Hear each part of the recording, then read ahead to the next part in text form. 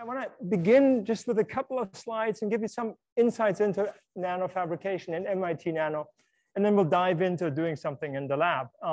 But I want to start out with the following question. So ask yourself if the following would impress you. If you could raise your travel speed from that of a garden snail to about 0.4% of the speed of light. Now, I'd love to do this. This would certainly impress me.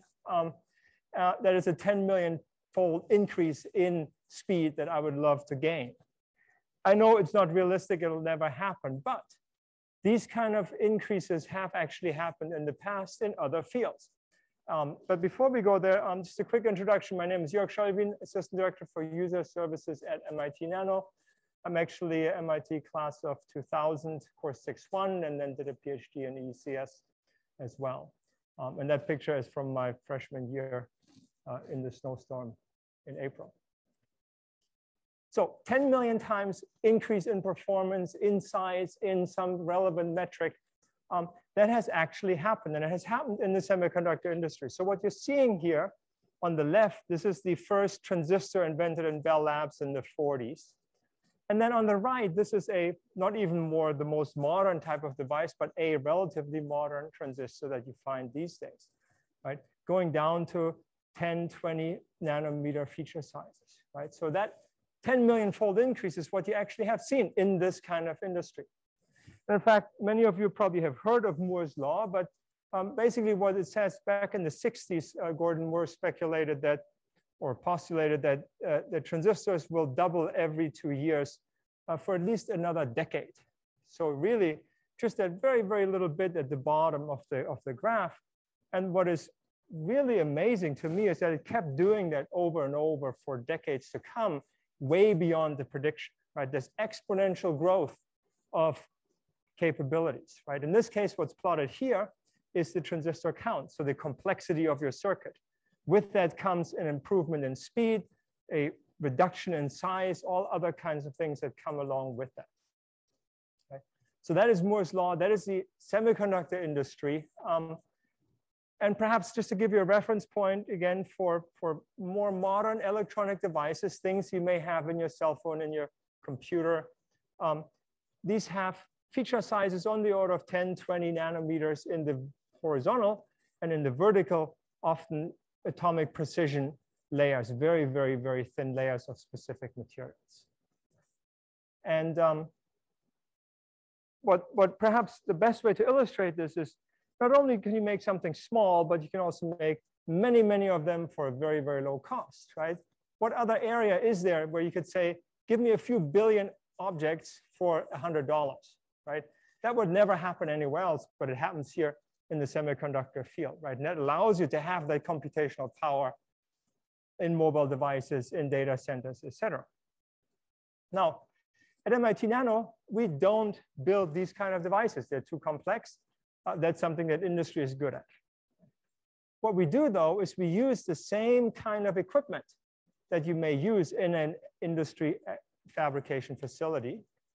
And we benefit from those advances. So as time goes on and the industry creates better and better equipment, we utilize those advances. And what do? Well, we essentially are traveling orthogonal to the path of the industry. We apply these techniques to new applications. And by that, I mean, we may study and modify materials. We may create new devices, and we may apply them to completely new disciplines. Right? So that is sort of branching off and exploring new worlds that go beyond just the straight path that the industry perhaps has been taking.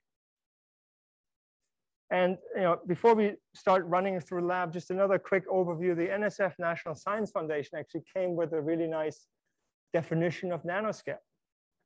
It's not just where stuff is small. That would be the sort of the easy, the obvious definition. But the NSF said, well, nanoscale is where quantum effects dominate the property of materials.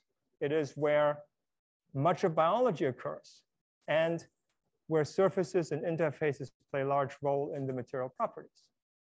So what that means really, if you think about it, is when you make something so small that fundamentally something new happens. It's not just shrinking it and making it better, but actually doing something to create a completely new physics, completely new effects that we can then utilize.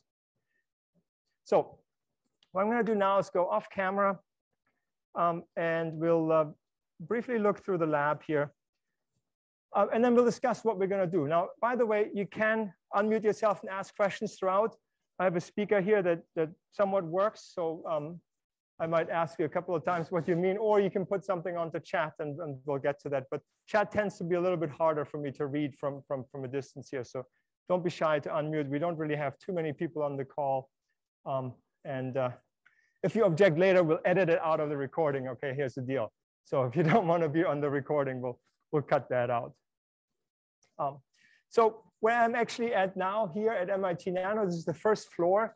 And we have the camera on a little tripod so I can drag you guys around. I'm just going to roll a little bit and then we'll reposition ourselves.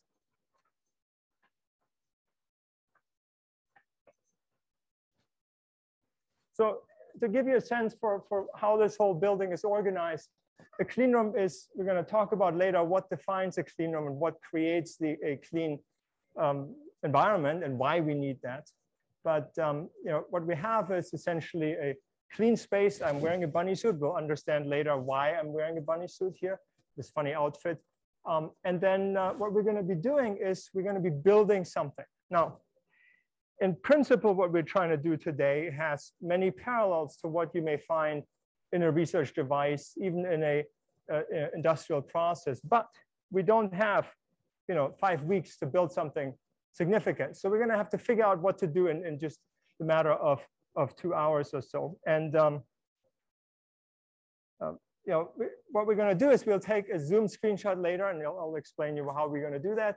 And I'm going to fabricate that onto a wafer. But standing in the clean room here, you'll notice a couple of interesting things, right? There's filters up above.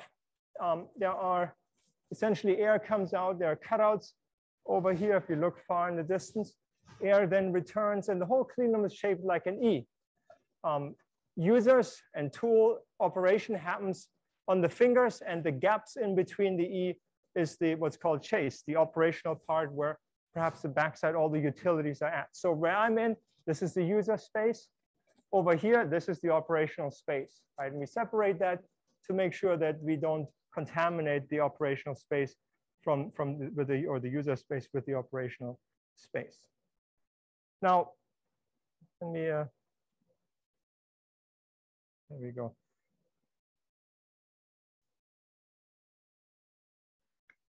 To give you a sort of a diagrammatic view of where we are at and what things are about. In the clean room, we want clean air, clean water to not contaminate the devices we're using and building. And we want stable temperature and stable humidity. Stable temperature is important because any change in temperature, optics and materials shift in size, that can become very problematic. Stable humidity is often important for reproducible chemical processing. So all of that is necessary. And we can put numbers to that. We could say the particles in the air will have to be 10,000 times cleaner than regular air. Water has to be 10,000 times cleaner than regular water. And we got about a 2 degrees Fahrenheit stable temperature and 5% in humidity. And this is what the whole clean room looks like, kind of what you saw behind me already, right? We are here in this user space. Air is filtered above through HEPA filters and then runs down the length of the clean room. So it comes down like a shower from above. And it does so in what's called a laminar flow. So it actually flows perfectly parallel. And then it scoops up with it any dirt that gets contaminated, maybe things that I create here, and then recirculates and gets refiltered. And this process is done actually 250 times per hour. So every 15 seconds, the air that I'm in is completely removed and refiltered. Right? And that's been great over the last 2 years, I guess, because we're working essentially in a perfectly filtered, always clean environment. And that has been a great help during times of COVID here. Right? HEPA filters above, laminar flow generated from that. And then we have, of course, fans that recirculate all of that. And at the very end of the tour, we'll look into a little bit photos of what actually is above me here and behind the scenes. We can't roll there, but we can certainly look at what it looks like, you know, if we were to go there. Now, this is what we're going to do now. This gets important. We're going to make a Zoom wafer. The way we're going to do this, we're going to break us up into a couple of different breakout rooms, maybe 3 or 4, 6 to 8 people per room. One person designated in your group can take a screenshot, email it to me. So there's my email. And then when you're done, you can come back. Just to lay the foundation of what it is we're building and what the wafers are that we're looking at. So we're building things on a silicon wafer. And in fact, if I go out of this here, if I look at it, a silicon wafer is, you know, we have this following problem. We're looking at dimensions that can be nanometers in scale, but we have a very similar problem on Earth. What does this picture show? Well, this is a cross-section of the planet, right? Maybe a slice of that. I got the crust on the top and the ocean and the mountains and all that. And at the bottom, I have the core, cross-section of the Earth. But where's all the excitement on the Earth? On top of the surface, at least in my opinion. So we don't draw it to scale. Right? We don't draw this picture to scale because we would just draw the core for forever and the top surface would have absolutely no relevance in that drawing. So, you know, if the action is on the surface, what does a person look like in this kind of drawing? If it was to scale, well, a person, let's say for simplicity, is 2 meters versus 6 million meters of bulk material underneath. Right? That is about 3 million to 1 ratio. Right? And that illustrates this complexity, this problem of drawing both the Earth in its entirety plus the people on top of it. Right? You got these orders of magnitude that you possibly cannot fit into a single drawing. And therefore, you give up and say, I'm not going to draw it to scale. I'm going to draw it in an arbitrary scale that makes sense, that shows what I want to show. On a silicon wafer, on the substrate that we will be building our devices and that all the semiconductor industry is founded, it is actually very similar. Here's a 6-inch silicon wafer to scale. It looks like a flat disk. And where's all the excitement at? All your transistors, all your devices, all your metal wiring, all of that is on the surface. So again, for the same reason we don't draw Earth to scale, when we look at people in the surface, we don't draw the silicon wafer to scale. If I were to zoom in into that chunk of silicon wafer, about 0.5 millimeter thick, I would eventually get to the very, very surface. And on the very surface, I would find these tiny, tiny devices, just like people running around on Earth. Right? So for reference, 1 atom in this drawing on the wafer would be about 0.1 nanometers. And so that compares to 600,000 nanometers of bulk material. Very similar to that Earth problem, right? 6 million to 1 ratio in this case. Right? So when we draw devices, when we look at things, we often have to cross many, many different scales along the way and selectively zoom in, selectively draw, rather than drawing everything perfectly like perhaps an architectural plan would be. Check the chat here. All right. Now, we're in the fab, and we're in this yellow light space, which is actually where we pattern. But in the clean room, in a general fab, we have a number of different things that we do. We add materials. It really is all about materials. Right? We add them, we remove them, we modify them. And then, of course, then we have to pattern them. We have to create some kind of design. And at the end of the day, if we're not looking at what we're doing, we have no clue. So we also have to characterize. Notice that each of these broad categories comes with sort of subcategories, right? Removing material through etching, cleaning, polishing, and so on. But even a simple word like deposit can have many, many different physical, chemical mechanisms underlying it, right? And so adding material is not just a single capability. There's many, many different ways we can do it. But in principle, it's all the same. We add material to the process. And we typically do this if you open up your cell phone, you look at what is going on. Well, it's a cycle of deposition, patterning, etching for removal. And that essentially gives you the ability to build things on the surface one by one. Right? and of course then characterize it. So this is what we're going to do today. We're going to do one of these cycles. And we're going to go through this to make our wafer, because our wafer only needs to have one layer. Now, if we were to build an integrated circuit, a computer chip, and so on, we may need 30, 40, 50 of these loops, which is why we can't do this in the matter of an hour and a half or 2 hours. But one layer, that we can actually do. And so, like I said, we don't draw things to scale. This is what we will start off with. I actually have a box of wafers here. And I'm going to grab myself a pair of tweezers from next door here.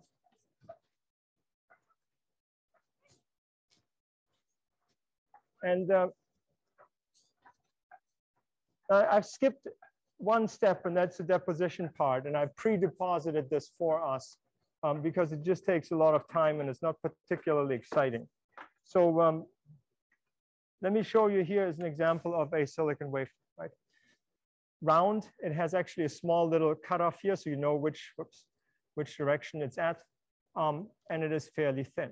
Now, what I've done, rather than taking a plain silicon wafer, I've put on 2 films. I've put on a silicon nitride thin film, and I've covered that with aluminum. So when we look at our wafer that we will be using, it looks really, really shiny because that is aluminum, right?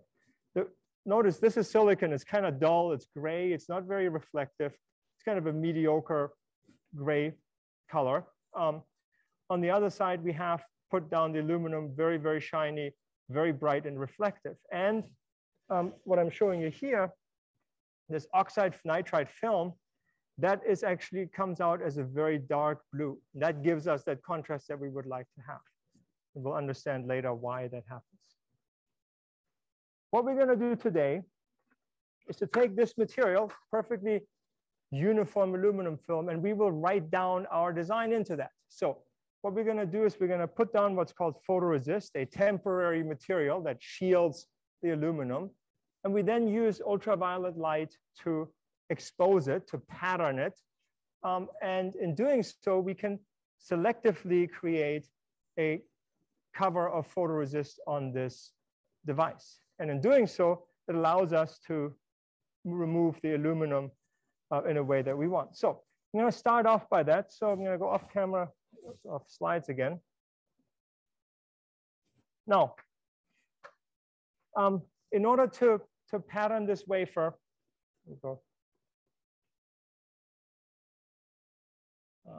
actually, before I go there, I just want to show you the design that we have. So how many colors can we create out of the aluminum wafer? Just one, right? It's aluminum. It's either there or it's not. So when you send me the photos, you send me a color photo with different gray scales. We have a bit of a problem, right? We can't translate that perfectly into the aluminum. It's either there or not. So we're going to simplify that whole layout a little bit. And I've converted the file so we can look at how that actually looks like. So this is our plan. Here's our wafer. Try to get on there.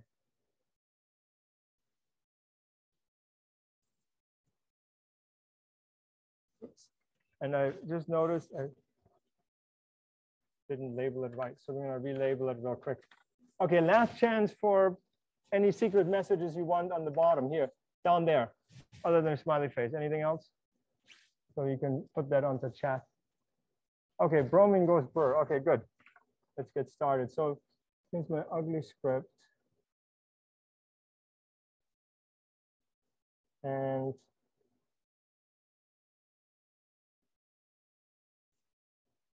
there we go. In the top, we want to call it, let's see,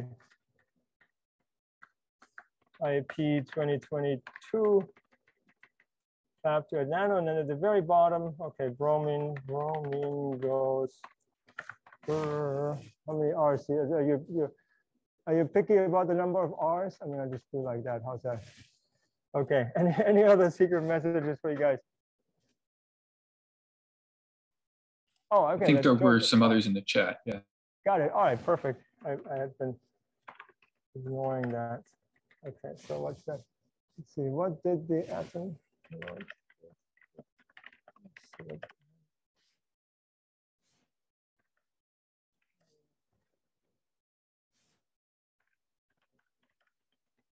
All right. It's weird to type the joke and then realize it and then laugh about it. So it's all very delayed. All right. Name, okay. Vortex. Okay, let's put that. At first, I didn't realize you guys actually put suggestions there. I thought you were chatting amongst yourselves. So QAR. Did I spell that right? Hopefully. All right. So I got that. I'm going to rerun the code. But while that reruns, we can actually look at these. So this is our wafer. And we got our message, our main thing here. We got our secret message there, and then 4 pictures. Actually, 2 groups come in twice. And if I zoom in, this is how we implement it. Now, on the CAD software, it looks a little funny because it doesn't draw it perfectly yet. But right, so you can see that the pixels actually are, it's just depending on the grayscale, we make larger or smaller chunks of aluminum. Now, I've done 2 different ways. And let me go on to the bottom one first, because that's a little bit easier. Actually, sorry, the right one here. Yeah. Actually, no, sorry, I copied them identically. But if I go in, I did one thing. I did not pick blocks of aluminum, just random squares, because that is a little bit boring. So what I've done here is make little stripes. Now, the stripes are just a couple of microns apart. So you really can't see that they're stripes. Any ideas why I would be doing that? That looks just like making life complicated.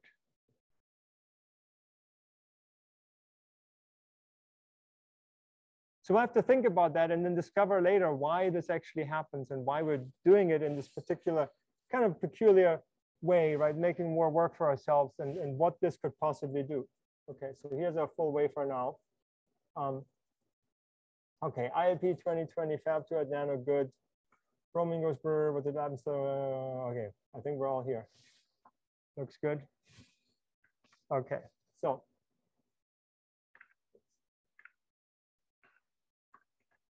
now before we get started, let me copy that file over so we have it. Now this is 52 megabytes because we get a ton of random little rectangles that we throw all over the place. And the next step, of course, is figuring out how do we get this design onto the wafer.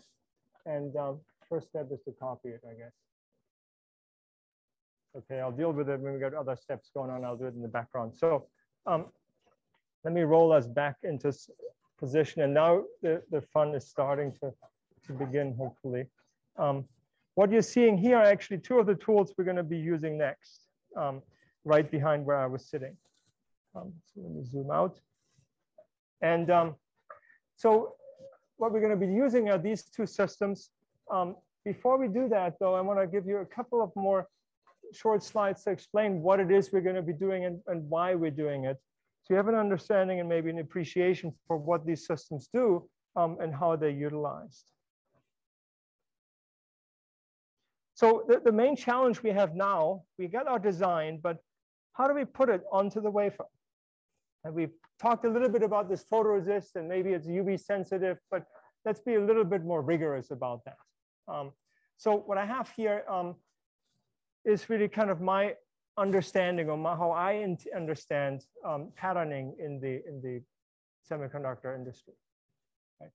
It's really a combination of different things: materials, physics, and engineering.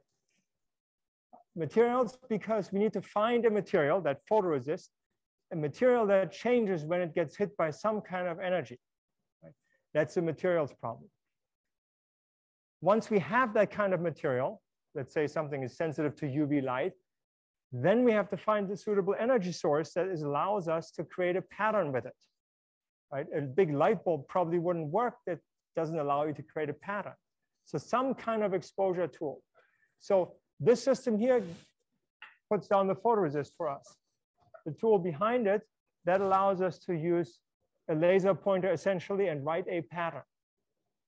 So those are our 2 things. And then, of course, where's engineering come into play? Well, if I told you I have a laser pointer and I write a couple of million squares, it probably wouldn't work very well and would take very long, right?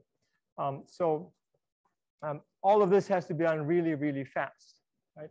Now, notice I've put here in point 2, actually, that there are often many different ways that you can achieve something. There's no such thing as the single only techniques. Many different energy sources, many different patterning techniques, right? So what you find is a whole range of tools across the lab. And depending on what engineering, on what constraints you're trying to satisfy, you may use different methods.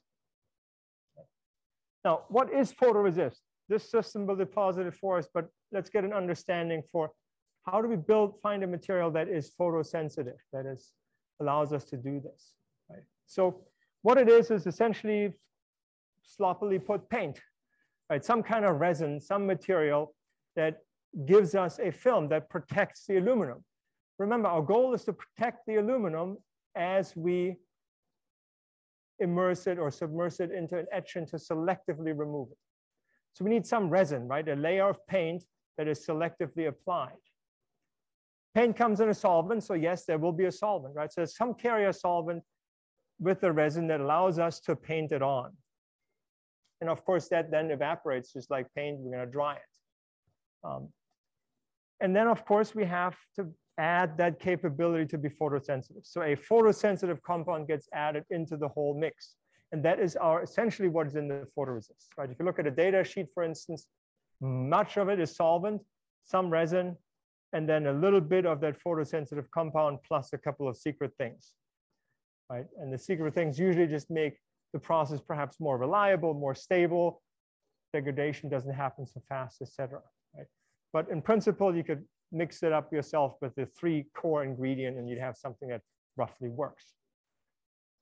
Now, what happens when I hit this material with UV light? Well, the photosensitive compound is the only thing that reacts. UV light splits it in, gives off nitrogen, and this particular acid that is now soluble. So we can dunk that into a base that's called developer, and we dissolve this whole material out. So what happens is, in the presence of this magical photosensitive compound, in the presence of it, we can't get rid of the resin. In the absence, once we've destroyed it through UV light, we can actually develop out or dissolve the resin out, right? This is what we're going to be doing here when we apply photoresist. And now, rather than using a paintbrush, which is perhaps what you do at home, on the silicon wafer, we want to paint a 1 micron layer of photoresist, a very, very thin layer. Right? The only way to do this properly is to use a little bit more sophistication rather than a paintbrush. Right? So we're going to use something called spin coating. What it is we drop liquids or we put the film onto the wafer, and then we start spinning the wafer real fast. And in doing so, we get this really cool result. And I am always amazed by this because it is very counterintuitive to me. So let me walk you through this. What happens if I were to put a big puddle of paint in the middle of a wafer? And then I slowly spin it, or spin it fast, doesn't matter. What would you expect? Well, I would normally expect, I'd say, well, the center of the wafer wouldn't move fast. So I'd probably get a whole bunch of stuff still there. And then the edges spin really quick and everything probably flies off. I would expect a very non-uniform film. In reality, though, that's not what we get. And so this initial intuition comes from, well, I know about centrifugal forces. I know probably there's some kind of drag, some shear force that keeps the resist from wanting to run off. But the one thing that is actually really cool is the paint drying process, the evaporation of that solvent. And that combination, those 3 factors combined, actually mean that your speed at which the resulting thickness is perfectly uniform. Right? So we're kind of using physics here. I'm skipping, obviously, all how to derive this. But we're using physics to paint, right? We're creating a perfectly uniform film that depends on nothing other than our speed at which we spin it on. So if I want it twice as thin, I quadruple the speed, right? So I have very good control over the thickness that way, and it's uniform throughout, within less than 1% or better. So let's do this. Now comes the action part. I'm going to pick up our wafer, and I'm going to go into this spin coating system. This is actually, when you're looking at spin coating in the laboratory, this is an automated system. This can run many, many wafers at the same time in parallel, sequentially, I guess, as opposed to a manual spin coater, which is usually a tabletop kind of device. Think about it like your kitchen blender at home as opposed to some massive food processing equipment, right? This is the big food processing equipment. So I'm going to pick just one wafer, the one that we're going to write. And so let me show you. Here's our wafer. This is what we want. Notice again, aluminum is perfectly on top, right? Everything is covered by aluminum. The way that these processes work, we have a cassette. So I'm going to put it into this Teflon cassette. And that's where the robot arms can pick the wafer out. So I'm going to bring you guys into position because when this runs, I want you to see how the whole process works. So I'm going to go here, load this up.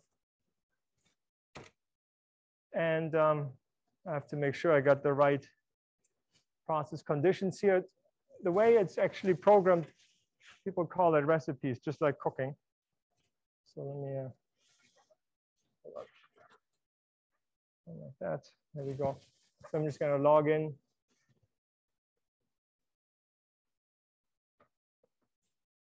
Since it's an industrial tool, you usually have to log in because you're either a user, or an engineer, an operator. There's many different roles in terms of what you're allowed to do, perhaps. We have to tell it what to do.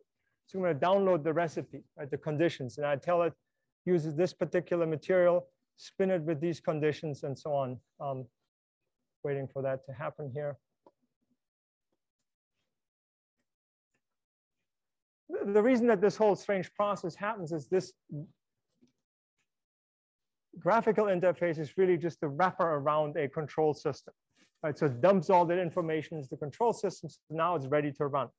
I better put the tweezers down, otherwise they're going to start flying all over the place. Now, let me show you actually from the side what is happening, because that's where we see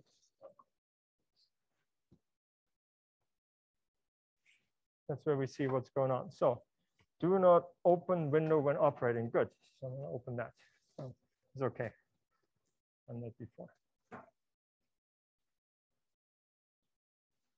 All right. I'm going to position us because once this gets going, we don't have much time to look at it. I don't want to be running around trying to get the camera into the right place. All right. It looks about right. So what I have here is up here, this is our wafer. This is a robot arm that transports it around. We have a variety of different, so 2 towers here with hot plates, a vapor oven that helps us get better adhesion on the very front here, hot plates, cooling plates. And then this bowl is where the actual spin coating is going to happen. So when I press the start button, you're going to start to see the system going. So 1, 2, 3, go. Hopefully run. So the robot arm is now scanning the cassette. It's figuring out where are the wafers, which one should I pick. We only gave it one, so it's just going to start with that. Here's a challenge, actually. If you look at this robot arm, how does it carry the wafer? How does it not slip? Any thoughts? So one problem is in the semiconductor world, we want to keep everything clean, but that means we really can't grab stuff, right? I don't want to take my hands and grab the wafer. I don't want to have the tweezers are already kind of, that's research. In an industry fab, you wouldn't have that. So notice on this arm here that there's these little indentations, right? What happens actually is unless you're in a vacuum, you're going to use vacuum to pull things, to hold things, right? I can use a little bit of suction here to grab the wafer, and then I can move it around fast, right? If we wanted to do 100 wafers an hour, we got to have these wafers whizzing through. And the only way to do this is to get a good grip. We can't hope that they won't slide.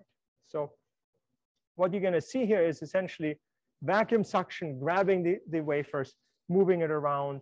And that's actually exactly what we're going to be using for the spin coater down here. So once this is done, we're going to go to the cooling plate down there. There we go. There. And then we're going to transport it into the spinner bowl. And again, on the spinner, we're spinning at 3,000–4,000 rounds per minute, quite fast. We again will use vacuum to hold things in place. Now I'm going to look at the what the recipe tells me here. Okay, 30 more seconds in the top, and then we're going to take it out and start cooling it down. Right? Now, typically at this point, if we ran multiple wafers, there would be another wafer getting picked up, put into an oven in parallel. And so we'd run multiple systems. The bottleneck really is that spinner bowl, right? That's the most expensive item. It's a lot cheaper to put a little hot plate in, but the spinner with the automated chemical dispense and so on, that is a lot more complex. And so what you find is that that is essentially the part of the spin coater. Everything else is support, so we can have multiple hot plates, multiple ovens like that. See, okay, 7 seconds remaining. And so then let me go over here. Then we should be opening up. This actually closes because we got this the chemical vapor that essentially helps us get better resist adhesion here. So now it goes in, grabs our wafer, again holds it down with vacuum so it can move around without it sliding all over the place. I'm going to put it onto that cooling plate because the top oven was at 130 degrees Celsius. We want to cool that down for about 15 to 20 seconds. And then we're going to move it from down here over to the spinner. So I'm going to go to our spinner already because this is the fun part. Okay.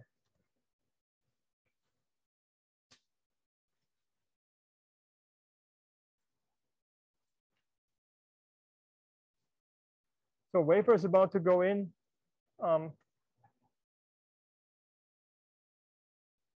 That funny clamp helps us center it. If it's wobbling around, it's not good, it'll fly off. So we're gonna give it a little bit of a spin. This arm, that's where the photoresist is in. Now we're gonna dispense a drop of photoresist. So put a blob on and bang, off it goes spinning, right?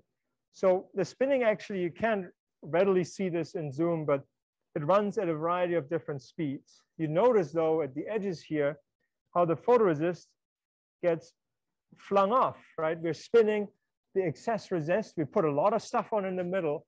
As we begin to spin, the film thins, all the excess gets thrown off to the side. That's the red paint essentially that you see at the edge. Let me try to find how to coordinate my hand-eye coordination with the camera and Zoom. Okay, hold on, there we go. That stuff. Yeah, that stuff. That's the excess photoresist. Occasionally see a couple of drips coming off. Right? So as it now spins, we're beginning to reach that equilibrium of centrifugal forces, the drag from the wafer itself, and the evaporation. So that at the end of it now, we have a perfectly uniform 1 micron thin film. And we're going to bake this, right? It still has lots of solvents in it. Now we're going to dry the paint, put it on a hot plate for another 45 or so seconds. In this case, actually a minute. And after this, we have a dry film. All the solvents have been evaporated, and we're ready to actually use this wafer. So as this runs, I'm going to start copying our file over to the computer. So I'm going to go off the screen here for a second.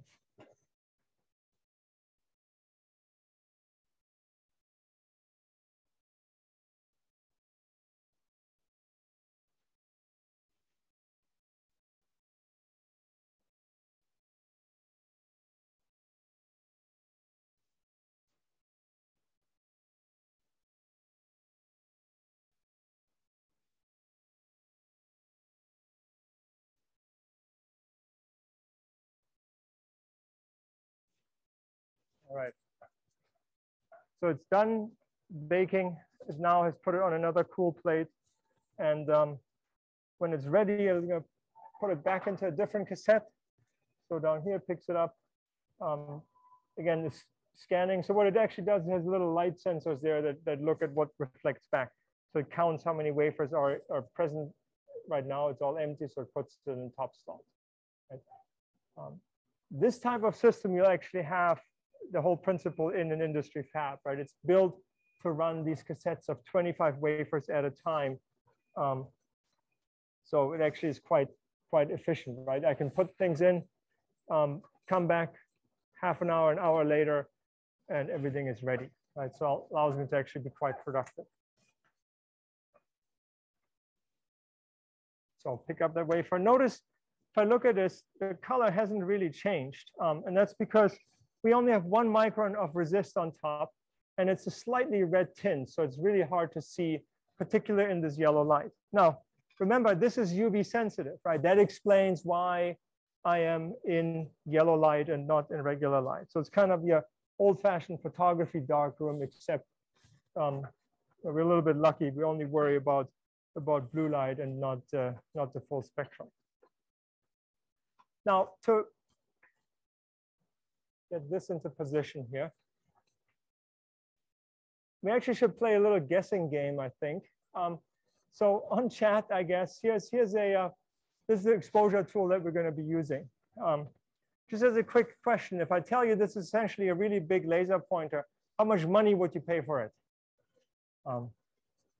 Just think about a number, and on 3, 2, 1, we'll all hit enter. Okay, so we all embarrass ourselves at the same time. So how much money would you pay for a really big laser pointer? 3, 2, 1, hit enter. We'll see what comes out of it. All right, we can certainly do some arbitrage here. I'm gonna buy it for 10,000 and sell it for 100 million. I think that's our range. Okay, so on average, you guys are right. This is about $500,000. Okay, why? Because we have that engineering component, right? The tool has to be fast, precise, repeatable. So there's a lot more than just a laser pointer. I misled you by saying it's a laser pointer. It does have an 8-watt laser inside, but let me load this first, and then we can see what actually happens. So here's my wafer. I have a little loading stage. I can put it on.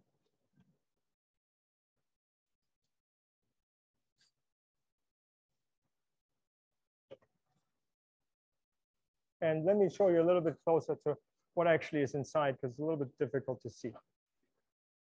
The big box is really just there to keep it at perfect temperature. But up here in this section, that is an 8-watt UV laser. Right here is a small aperture, essentially a microscope objective. So think about a DLP projector at home. A DLP projector, you look at the movies, it takes light, runs it through the projector chip, and then broadens it out. So here it's the exact opposite. Rather than broadening it out, this is your light source, you magnify it down to a small spot. And then you have a stage here that can run the wafer below it, underneath it. Right? That's what we're going to be doing. I'm going to close it because this enclosure here, again, designed to have constant temperature, even better than what the clean room would normally have. And in order to get this going, I actually have to do one more thing. So we're going to convert our design file now that I copied over. And one important thing is I don't want to, if you think about this, a very, very large number of individual shapes that we have. And I don't want to overload the conversion software. So I'm going to simplify it just a little bit and then load it to the conversion software. So I'm going to have to do one more manual step here. And typically, here's actually something to think about for you. If I gave you a modern microprocessor, what happened here? Hold on. There's, I may not be able to talk and work at the same time. So.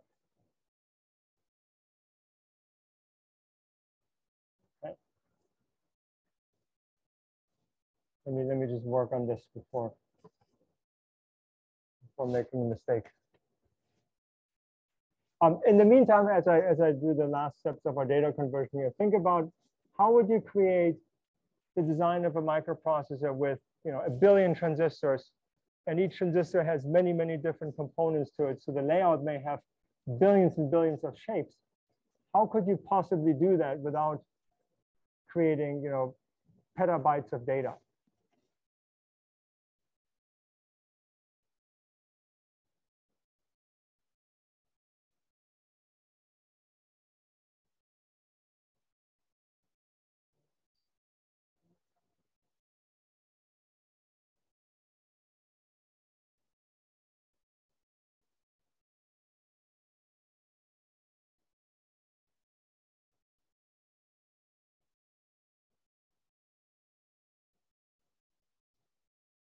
So if you think about it, if you have 1 billion transistors in the microprocessor, they're probably not all perfectly different, right? There's probably a lot of overlap. And so actually the way to solve this data problem is to say, well, let me create a hierarchy, right? Maybe I only have 10 different types of transistors, but I obviously put them together in clever ways to create AND gates, OR gates, adders, registers, and so on. So little components, and perhaps I'll take some of those little components and make bigger ones, like a chunk of memory, like something that can add numbers together, right? So you can see how this whole hierarchy in the microprocessor probably lends itself into recycling of parts, right? So that your 10, 20, 30 different transistors essentially get recycled over and over. And you don't really need to have 1 billion of those written out specifically. Your layout can actually just be references to it, right? And that's what we're doing typically in this field. Now, what I'm doing here actually now is to get rid of those references. I actually have used a very similar approach because we have, let me save this. Okay, good. Now that I can zoom in. When you think about it, we have all these pixels in our image here. There's 256 different pixels. So I don't have to create millions and millions of shapes. I can create 256 and then reference them. Right. So for example, this pixel here is identical to that pixel. So it's one reference, and then another one over here. I've now gotten rid of this. So I turned this from a very simple description of put a bunch of pixels in to a more complex one, a more fundamental one, which is draw one rectangle here, another rectangle, another one, and another one. All right, so it's going to be a much, much larger file, but it's easier for the system here to parse and understand. So when I look at this, what used to be a moderately sized 50 megabytes is now ballooned to 260 megabytes because I'm now describing every single shape. So I'm going to go back to go to my tool here. I'm going to write a 6-inch wafer. All I'm doing is configuring it right now. I will then have to convert my design. So whatever we just did, I'm going to create a job for that. IAP 22.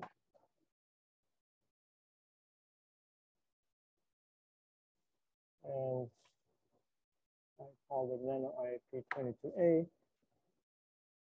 So I'm telling it load that design, and then we're going to check it because hopefully we converted it the right way and we don't want to make a mistake. Good.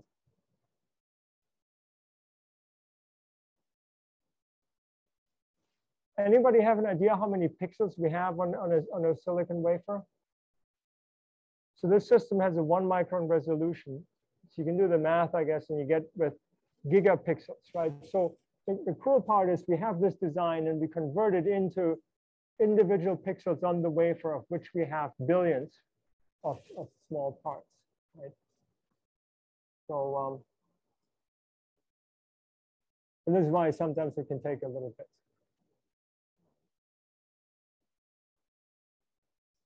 I'm going to set up some parameters here. I just meant to make sure that I expose the full wafer. And it says I can open the viewer to our final check because maybe I made a mistake. I loaded the wrong file or I forgot something else. Let's see how that looks.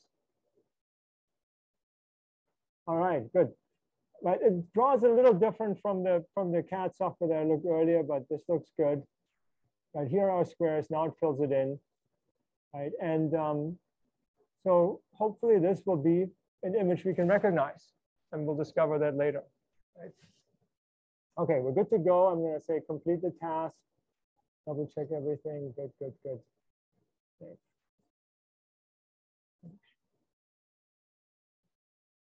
I'm going to load my design, and now I'm basically almost ready. I'm going to tell it I'm using this photoresist with a certain parameter. Now I'm good to go. Back to the tool. I'm going to tell it to load the substrate. And what I want you to see now is what actually happens inside the tool. So you see kind of our wafer there. It's a little hard to notice it because we got this cover here in my camera that is uncooperative with the focus. There we go. So you guys can see the wafer on the stage where it says aperture here. There, I guess. That's where the light will come out. And we're going to tell it to now load the substrate. What it does is actually it moves the light output or the wafer under the center of it. And one challenge that we have is, where's the wafer located? Right, I just sort of randomly put it in there. And actually what the system is now going to do is it has a little right head that goes down and it measures at what point is the wafer no longer there. So it moves back and forth, scans across the wafer and says, okay, wafer is here until now it's gone. So it can find the center of the wafer that way. And so we don't have to worry about how exactly we placed it with precision. Right? I got to be roughly on that stage and the rest is done by the system. Notice that this is actually a laser interferometer stage. So at the edges, so where am I here? Over there, which you can't see, is a mirror surface. So laser interferometer gets the tool a very, very precise reading of where it is at. And that's quite important because you want to be able to position and print the images in exactly the right place. All right, I'm all good. I'm going to start the exposure. So once the exposure starts, we can think a little bit more about how this tool works. Now I'll go back to some slides, but as it is beginning, it has to do a little bit of data conversion, right? We just threw 260 megabytes of rectangles at the thing. And so it has to figure out, how do I take that, turn it into something that is actually actionable on the system, right? On, off for my right systems rather than just random rectangles. So this can take actually a little bit of time, but here it goes, right? Notice what it's doing. This is perhaps counterintuitive because you may have thought that, well, the system just moves into position, takes an image, moves further, takes another image, and so on, rather than continuously scanning, right? So you see a continuously scanning here of the wafer across. And if we waited long enough, you'll notice that the wafer essentially gets scanned and you travel across the wafer that way. Right? So let me go back as this runs, and this should take about 10 minutes or so. I want to remind you of what it is we're doing in our process. So here we are. Go back to more normal location. There we go. Does that work?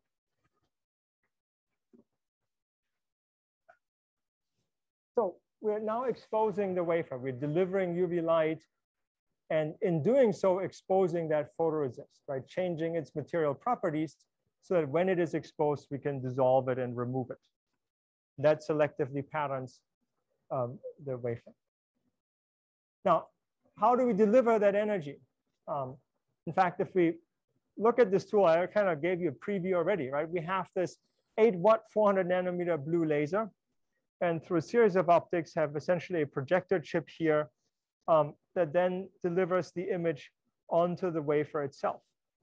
And the wafer sits on a stage, we can move it around, and eventually we have covered the entire wafer if we do this often enough.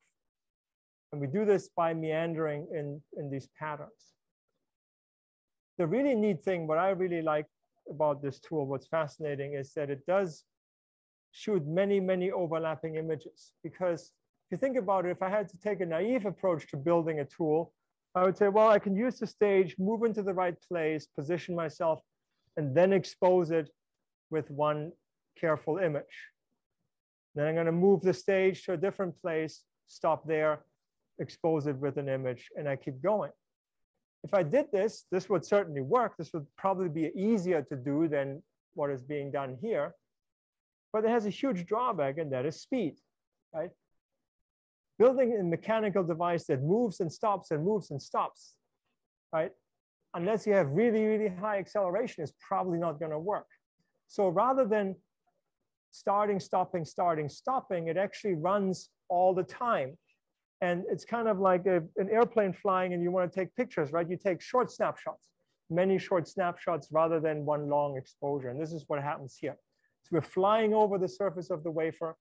And as we fly, we calculate, or the tool calculates, what image should I be projecting now? And then that's why it has 8-watt UV laser. Then it creates a very short flash of that image onto the wafer, keeps moving to the next point and repeats all of that. Right? That is essentially then where the engineering components comes in. And actually a wafer here gets exposed with 70 billion pixels. So imagine that in 10 minutes, the tool has to calculate 70 billion positions on-off switches of that DLP projector. Right? That is pretty impressive, the degree of calculation that is needed in the real-time calculation. Right? We don't want to sit here, wait 5 hours for it to calculate. It should write immediately and calculate everything in parallel. So like I said, right, we move around, we fire at exactly the right point with microsecond precision. Now, as this is running, I want to give you a little bit more of an overview of how we will generate color. Why is it that, well, okay, simple question, why is the aluminum shiny? Because it's a metal. Not so simple question, why is that oxide or nitride film blue or whatever color it ends up being? Right? And so the answer to that is thin film interference. Right? Soap bubbles, oil on the pavements, all of that is interference of thin films.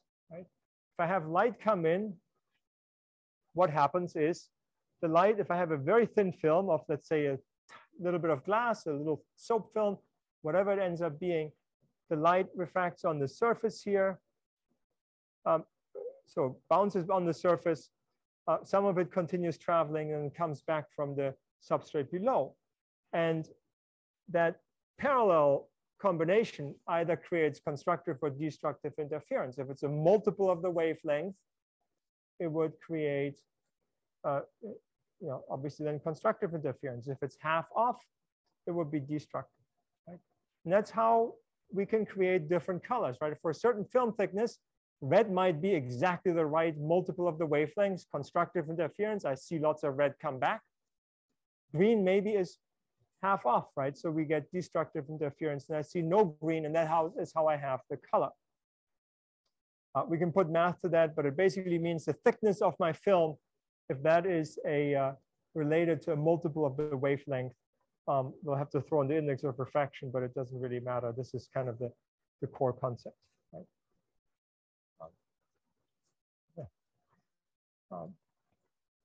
We can calculate this, but what I want to show you here is an overview of this is why we chose the materials we did. This was not accidental. On the top, we have aluminum.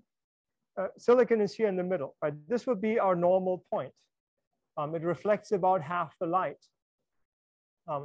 Aluminum is great, 98% reflectance, 90% reflectance, so it's really, really bright. That's why I chose aluminum as one of our two colors. The second color I've chosen was this very thin film of the combination, actually, in this case, of oxide and nitride, silicon dioxide, which is essentially kind of glass, silicon nitride, which is a different dielectric. That combination, and I've chosen the film specifically to give me that constructive, destructive interference in such a way that the color looks as is shown here, right, in purple. Really what it looks like is purple. Across the wavelength, almost nothing comes back. It almost looks black, except it has a little bit of a dip here in the blue and a little dip up in the red, or rise on the red. And that gives it that very deep blue purple color that actually looks really nice in combination with the aluminum. So what we're going to have here is the combination of aluminum on the top versus this purple line on the bottom, right? Dark purple. And so that gives us a very beautiful contrast. And that's what we need, because we're going to have to figure out, essentially what we're looking at, small features that are not visible to the eye, but in aggregate, we want to create that effect. So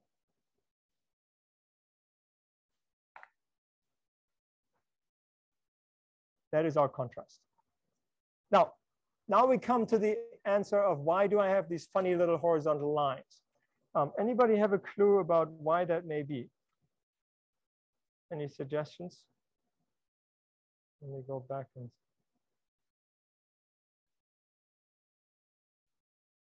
Oh, let me read the chat here.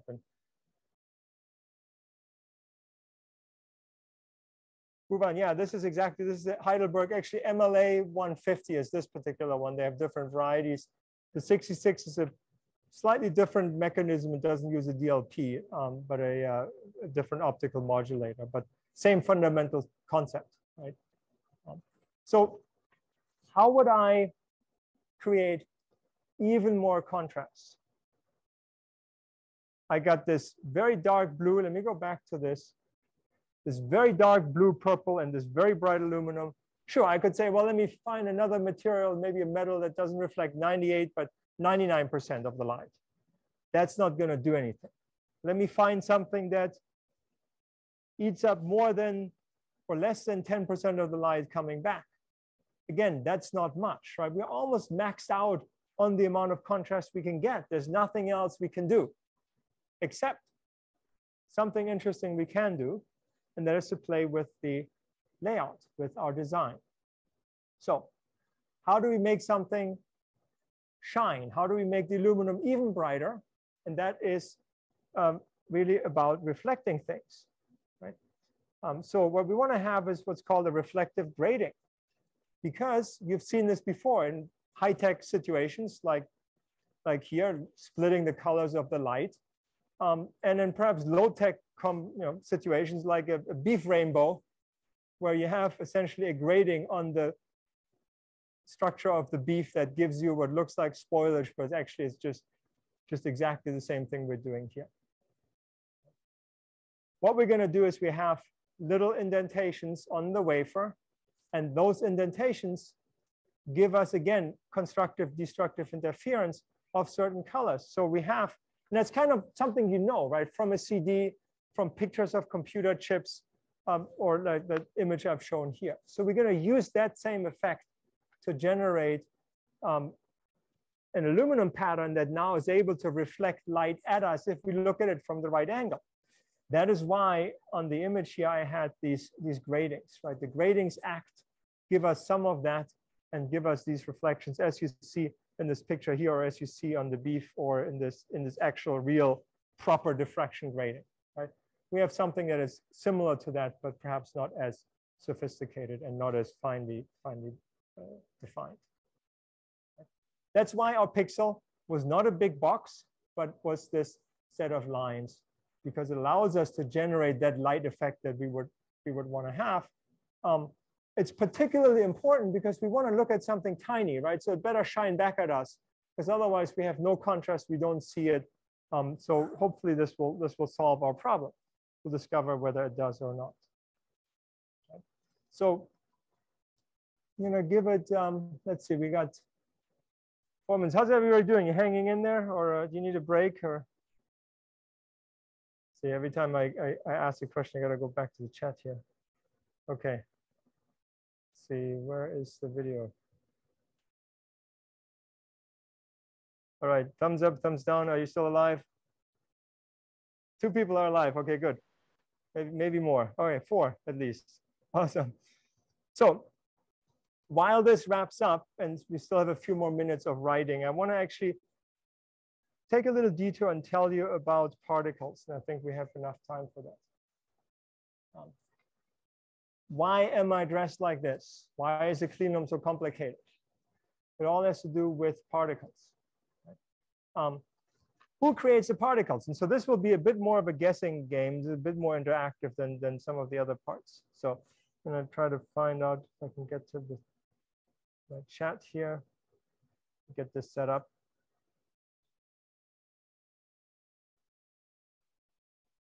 Let's see, chat. There we go. All right. So who creates particles? It's us, right? People and their activity.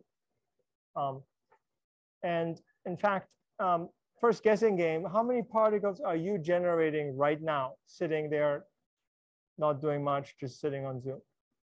So think about that for a second.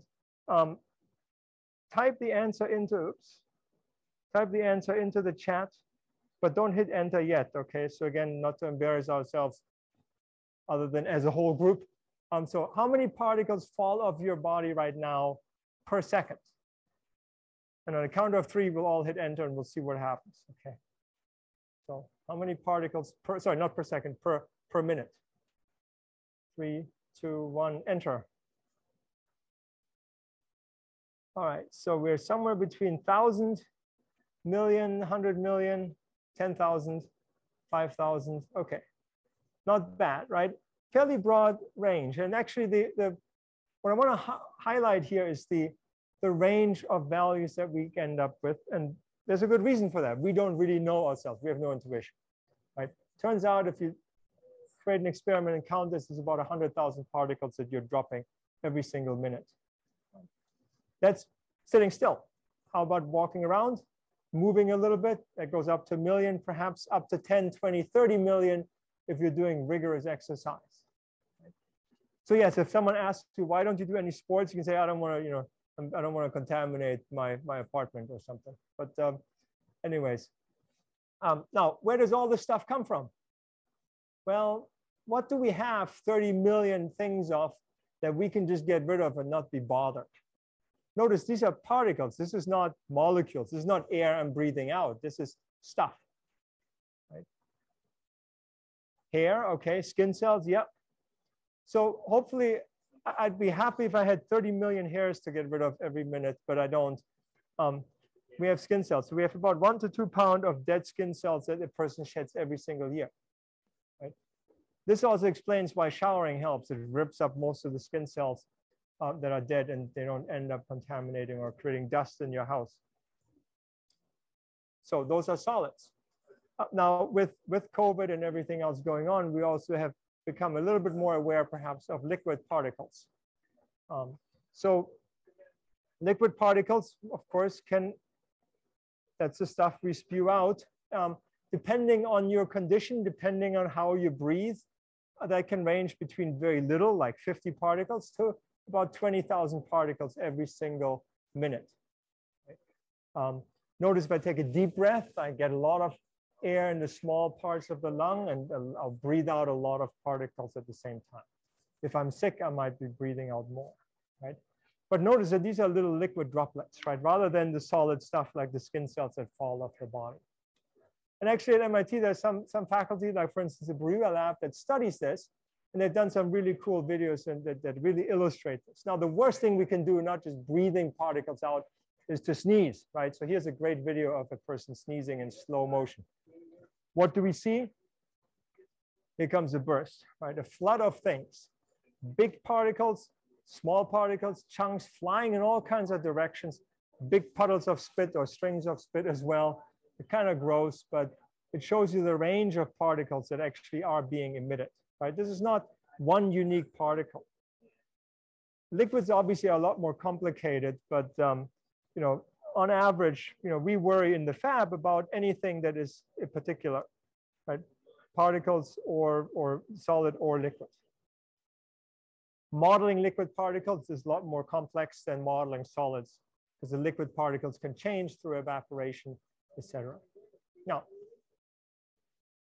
let me take a step back. And so we know about some particles in the air or that exist, and perhaps we know how big what the size of a sand pebble is.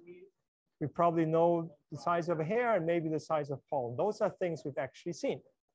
Right? So if I had to put numbers at that, about millimeter size for sand pebbles, 100 microns for hair, tens of microns perhaps for the pollen. But then we end up with this problem here, and that is we have a lot of other stuff in the air that perhaps we don't know as much about.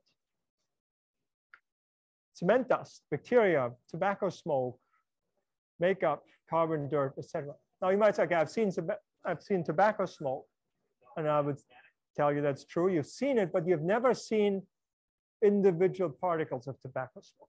I know the aggregate behavior, the whole thing, but I don't necessarily know the individual unit component. So if you ask me, What's the size of tobacco smoke? I will tell you, I have no idea. Some things I may know, car emissions, I've heard about PM 2.5, so I might guess 2.5 microns. But on average, I really have no clue about any of this, right? Why? Well, think about it the following way, right? Most of these particles are invisible. Why? Because they're so small. And because they're invisible, we actually lack intuition about them, right? Something I've never seen, how am I supposed to know anything about it? It's impossible, right? Because I've never seen individual particles of tobacco smoke, I actually have no idea. Now, it's not all lost. We have some intuition, right? And we have that intuition because we can always extrapolate until we're proven wrong because we extrapolated too far, I guess. But here's our intuition. What falls faster, a grain of sand or a piece of pollen? Well, okay, I can kind of answer that. Grain of sand will fall straight down. The pollen, I don't know, will sort of wiggle around, right? So I know intuitively that a grain of sand is going to be much, much faster falling. The tiny pollen is probably going to fall much, much slower. That's my intuition. But it's all qualitative, right? I don't have quantitative. I can't tell you 5 times as fast, 100 times as fast. I have no idea. I could try to run an experiment, but I only know this qualitatively. But that's good. At least I know the direction. Turns out a 10 times smaller particle will actually fall 100 times slower. Right, that's interesting. And if we continue this, we actually discover that dust settles quite slowly. And we know that, right? At home, you make a big mess, the dust gradually settles. Perhaps now in winter with the sun coming in from the side, you have seen the dust gradually settle. You see it, falling to the ground. So you get some appreciation for this, but again, nothing really quantitatively. Now, if we only look at gravity, no ventilation, stuff just falling, we could say, well, if I go skydiving, eventually I reach terminal velocity. So maybe the particles as they settle also reach terminal velocity. And if that is true, how fast would they drop? So here's the answer to that. We can look at papers, we can look at models that people have made. And I'm going to phrase it the following. If I have my pointer here and I drop it, how long will it take to hit the ground? I know that, right? Maybe a second. I don't have to try it out. For the particles, if we start with a millimeter here, it will take about 0.0001 hours to drop to the ground. Right? On the other hand, for a tiny particle, it takes a lot longer. So with that information, I can now derive some interesting conclusions. A 20 micron particle on this graph shows that it takes about a minute to drop to the ground. That's perhaps the order of magnitude of your dust particle. But a half micron particle, right? So dust pebble, big stuff, falls immediately. Pollen, maybe it will take a minute or so. But a tiny particle, a little piece of carbon emission from your car, something else, may take a day or longer. One number that you can remember, perhaps, because it's the easiest to remember here, half micron sized particle will take you 1 day to drop 3 feet. So it actually sits around in the air quite long. So if we are in a non-clean environment, we would have to worry about this. I'm spewing millions of particles out every hour, and they would eventually land on my sample because they never have enough time to settle down. Right?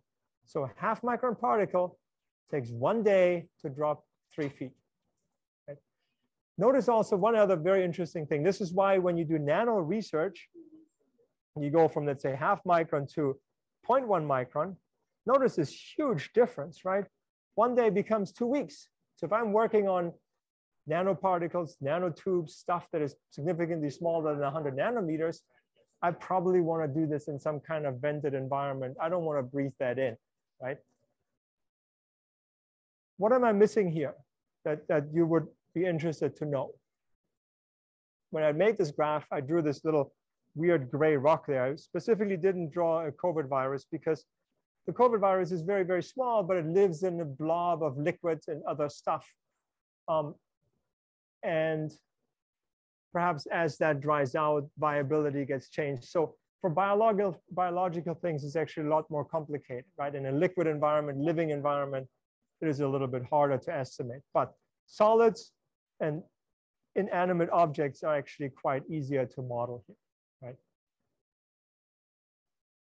Now, because of this, we dress up like I do here, or like the students in this picture. We dress up in a bunny suit. We cover everything, hold all the particles in, only our eyes poking out.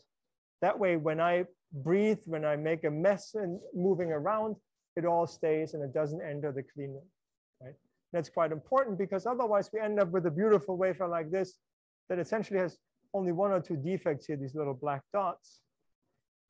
This was a wafer that was built for a NASA mission that launched this past July. Imagine I came in with a big dust cloud, this would be all over the place and probably wouldn't really work well. And you'd lose a lot of efficiency, jeopardize the entire mission. Right? And that's often because one defect has an outsized effect on the operation of the device. A tiny particle can create a very, very large defect. So we're going to do some applied dirt later, but let's start with our wafer first here and unload that. So coming back to our system, it just finished. I'm going to tell it to unload. So stage is moving out. Now I can grab my wafer. So find my tweezers that I have misplaced on the trash here. There we go. So I'm going to open this up again and take my wafer out. Notice, just like in that coda track earlier, this wafer, it moves around fast, right? But doesn't slide because, again, it's held down in place by vacuum. So that's how that works. Oops. All right. Now, close the door so the temperature stays stable. And then we can go back and put the wafer in here. So our wafer has now been exposed. We have written our pattern on it. Can we see it? Well, we changed the chemistry on it. You see something, right? Yeah, okay, something is shining through. We could leave it at this, but it would essentially be invisible, right? Let me go up even closer. There we go. Okay, so we know something was probably successful. But the reason we see it is actually that exposure changes the refractive index just minutely. Obviously not good enough to call it a day at this point. So now comes the next step. We have to develop it. So I'm going to walk us around. Does anyone remember what we're going to do next? We've hit the photoresist with UV light. We changed the chemical composition. That D and Q chemical is now soluble in an aqueous base and some kind of liquid. I'm going to try to get myself into position here. Aqueous base, so we probably have to go into some space that has liquid chemicals. That's what we're going to do now. All liquid chemical processes in the lab we do and run in a fume hood, so that we have, any corrosives, anything else, we don't breathe that in, it gets exhausted. So as I do this and get ready to do that work, I'll turn the lights on here. If I'm working in a fume hood, I gotta watch out, right? Chemicals, chemical safety. So the first thing I'm gonna do is put on a set of nitrile gloves. These are not highly corrosive chemicals or not toxically corrosive like strong acids, but I still would certainly not want to get those on my hands, and they actually are not good to get on your hands. So nitrile gloves, now I'm protected. And when I'm done with the processing, I toss out the gloves, right? So I don't accidentally touch chemicals and bring them all over the place. Okay, so I'm going to need a dish to develop our wafer in. I'm going to pick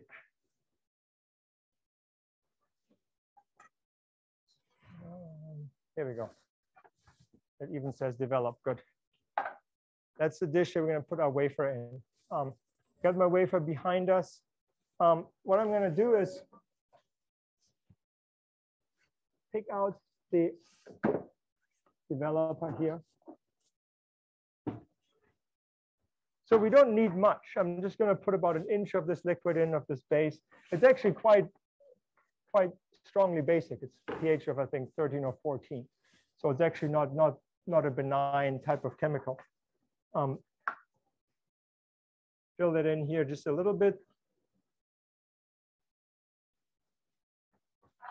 I keep the bottle in the hood so I don't ever accidentally breathe anything in. Put it back to where it came from. And then we're ready to roll. Now, let me just quickly.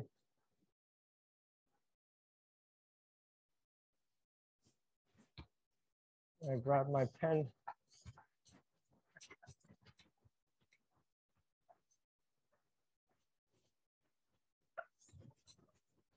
All right, so I'm going to go back to the slide to show you what it is we're doing, because we're now at the next step.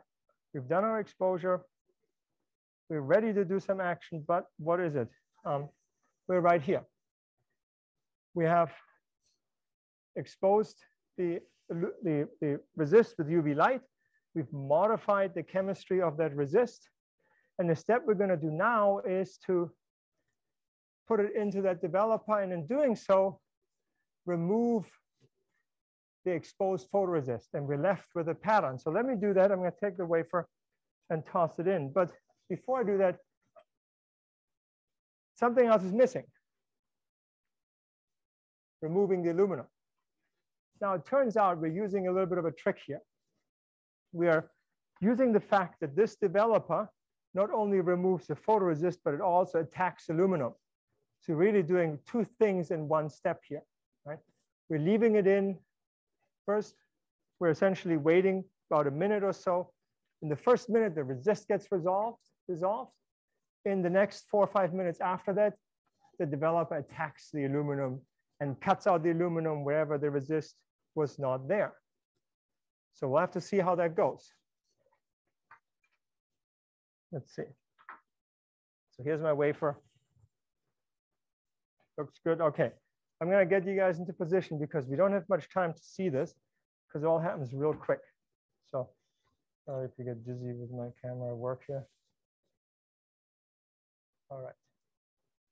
There is our dish of developer. See if I can get the focus to be moderately decent. All right, so as I put this in, watch what happens, okay? We got about there's a couple of points along the way that are interesting, and they happen really quick, so you can't look away. I'll put this in, I shake it a little bit to get it in. What is happening now? Well, not much. But if I look at this, I'm starting to see an image forming. I might have to rotate this the right way. There we go. Here's our image. Right? Now, it's actually, there we go.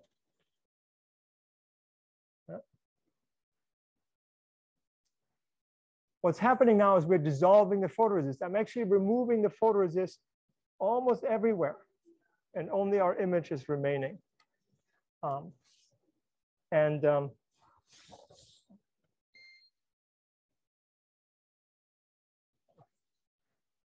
Good. That was my cue to turn on the battery for the laptop.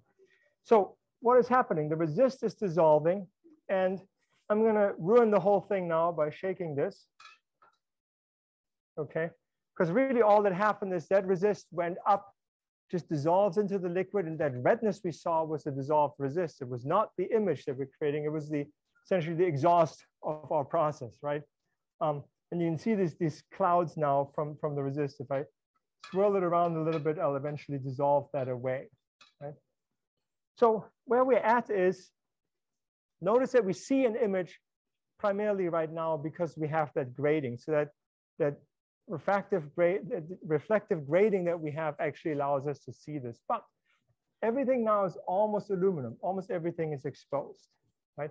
We got a little ring at the outside. We got our image that is covered by photoresist and protected, but everything else is there. Now we've finished developing, and we're beginning to attack the aluminum.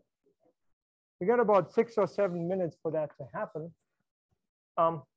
And what I want you to pay attention to here are a couple of different things. Eventually, if the aluminum gets thinner and thinner and thinner, and it's only a few nanometers left, it no longer reflects light. It becomes partially transparent. So we'll actually see it disappear gradually. The last couple of nanometers, we'll see it just getting etched away. The other thing is, in this the tool that put the aluminum down for us, it actually fades out the thickness just a little bit towards the edges of the wafer.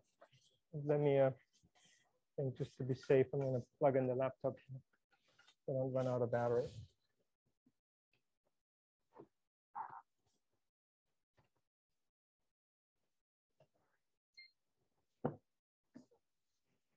An improvement.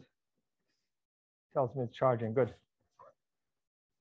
Okay. So, like I said, at the edges, the aluminum is a little bit thinner. So, if anything happens, we would want to see that closer towards the edge, right? So, we're going to be watching these corners here, and we're going to see if anything happens. Those are our signals that it's beginning to thin. And we actually can already see this. Notice at the very, very tip here, our ring, because I wrote this big circle around, our ring of aluminum is starting to show, right? It's no longer flat.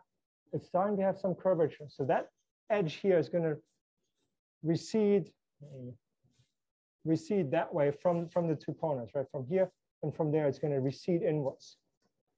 And actually, I can see now, I don't know if you can follow me, but you see a little bit that ring starting to pop in now. Right? That's because the thickness of the aluminum there is just a little bit thinner. So it's just going to run just a tad faster there and show up first. Now, once we're done with this, I gotta get rid of the developer. So I need a dish to actually rinse this. I'm gonna prepare that in the meantime. So I have a sink over here that you don't see out of view. And it's gonna fill a second dish with water. And when we're done, we'll take that wafer, put it into water, and the water gets rid of the developer for us. We'll do some more extra rinsing, and then we have finished our design.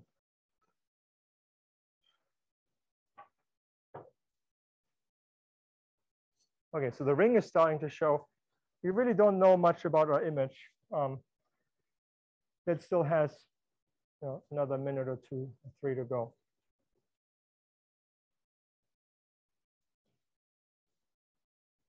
Now, typically, if I were to run this as a more controlled process, I would measure the etch rate. Right? I might say how fast, how many minutes. I know exactly how long it would take. The convenient part for us here today is we know when it's done. We can see it very, very visibly. If I were to make micron or even sub-micron scale devices, perhaps I wouldn't use liquid chemicals, but even if I did, I wouldn't be able to tell, right? I wouldn't be able to look at it and say it's done now. I don't have that kind of eyesight. So we actually would have to do a lot more characterization of that process in order to get it to be reproducible and controlled. What is the benefit actually of using liquid chemicals? Right now I'm removing the aluminum. I've developed the resist. I'm removing the aluminum with the resist protecting parts of it, right? So that ring we see, that is protected by aluminum, by photoresist. That's why it doesn't get removed. But the benefit of liquid chemicals is what's called selectivity. Developer only attacks the aluminum. It doesn't attack silicon. It doesn't attack the nitride. So it's very, very easy to build something that is highly selective. Right? Aluminum is gone, and the nitride is still perfectly there. The downside is that it's a liquid. It goes all over the place. Right? We have no way to control the direction. Directionality is a big problem. So would I use this, or would Intel use this to etch their 100 nanometer lines, wire metal lines on the latest processor? No, because 100 nanometers is too small, right? We use this because, oh, here we go. I'm gonna shut up and let you watch this part. So now we are thinning down the aluminum. Notice it's beginning to be kind of cloudy. Just a couple more nanometers left. If I agitate it, I'll balance it out a bit better, but I want to let it stay, right? So the aluminum is disappearing. And that last dusting as it goes means we only have the nitride left. It's kind of cool because you're looking through like a few nanometers of aluminum here, right? This might be 5, 10 nanometers of aluminum, and you see it vanishing in front of your eyes, right, in a very gradual way. Okay, that's it, right? So now all of the parts I wanted to dissolve have dissolved. I can shake it a little bit in case there's some imbalance, right? But now what do we see? We see our images, we see our text. I didn't mess up the text, that's good. I didn't take a different group's image from a different semester. Okay, good. You guys are all there. And the image is there. We're done, right? We have nice contrast. We see the aluminum very clearly. We see the nitride is nice and dark as we had hoped to. So next step, let me roll back. We got to rinse and stop this whole process. Otherwise, eventually, this photoresist will eat everything else up and all the aluminum gone. Right? So I'm going to take this, give it a quick rinse.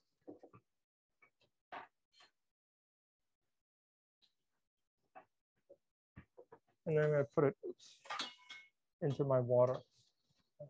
And I'm just going to let it sit there for a second or two as I start cleaning up. Okay, you probably are wondering why are we dumping everything into the drain? Are we crazy? We actually have an acid waste neutralization system in the basement. So that takes care of the waste that is being generated from this kind of process. So yes, we put it into a drain, but it's a very special drain that goes to a big system that looks at what comes in, neutralizes the acids or the bases, and therefore takes care of it. All right, I'm gonna take my tweezers, rinse them off a little bit too. So now this was in water. Now we got rid of all the developer. I can rinse it off a little bit more. And then our wafer is finished. How do I dry this? It's wet right now. I need to somehow dry this off. Great way to do it is to blow dry it with nitrogen though, not dirty, regular air. I could wait and hope it drips, but what I do is I'm going to blow nitrogen on the top. And then I could wait and the water would slowly drip down. Well, you guys can't see this, so you have to believe me, I guess. I'll get just a little closer and see if we have a chance of seeing anything. It's probably too dark. You can see the water line there a little bit, right? That's where up here is where the water is below and above it's dry. And I just keep essentially pushing that further down. And in doing so, I create a very pristine, clean surface. All the water is gone. We have actually automated systems that do it for us, but that process it's better, but it takes 10 minutes, and this is perfectly good for our purposes here. Do the same on the back side. Get rid of all the water.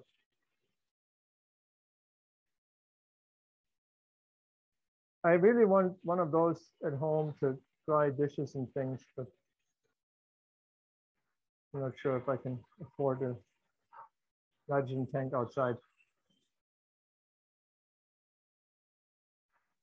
All right, it actually has a little bit of wetness still on it, a little bit of here and there, and so I'm going to move it over to the outside now.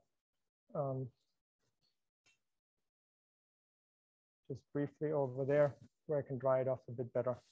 So.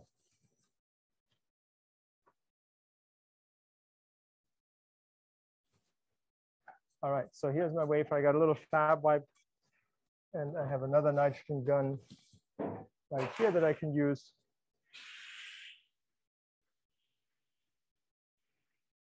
Now think about what is on this wafer right now. We have our nitride, we have our aluminum. What happened to the photoresist? It's still there, right? We haven't gotten rid of it yet.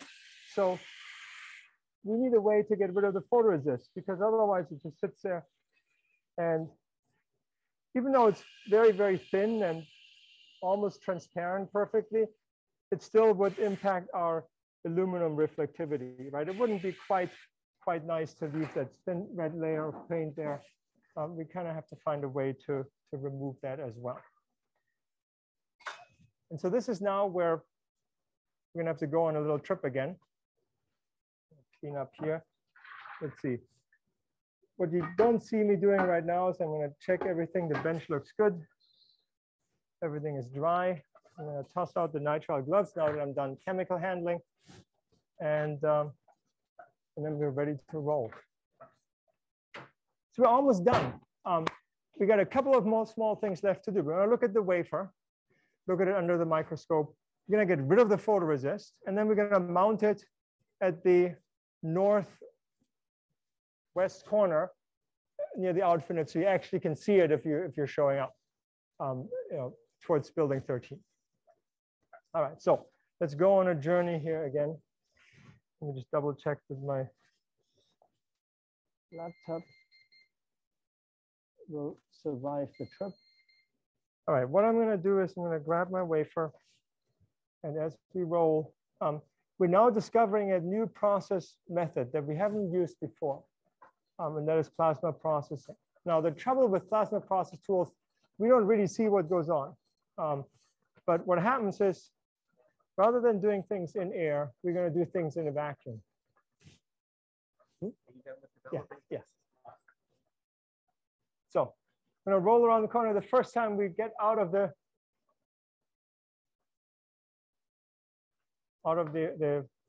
red light, orange light here, yellow light, I guess. And we're going to use this kind of tool. Let me try to find, zoom in. Okay. Autofocus hates the brightness today.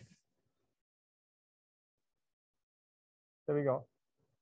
What this system is a plasma system. What you see where it says hot, that is a chamber. In it, you flow oxygen, you generate a plasma, it's in vacuum. You dump an RF power and it ionizes the oxygen. And in doing so, it allows you to essentially rip the oxygen into shreds, into ions. And the ions, of course, are then a lot more reactive than just pure O2. The light that goes on there actually helps heat things up a little bit. It's running right now, so we're going to do this in a little bit.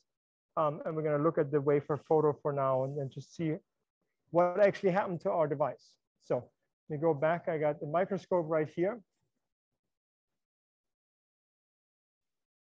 There's our wafer. I put it on.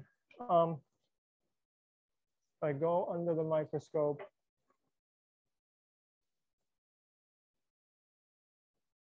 Start to focus.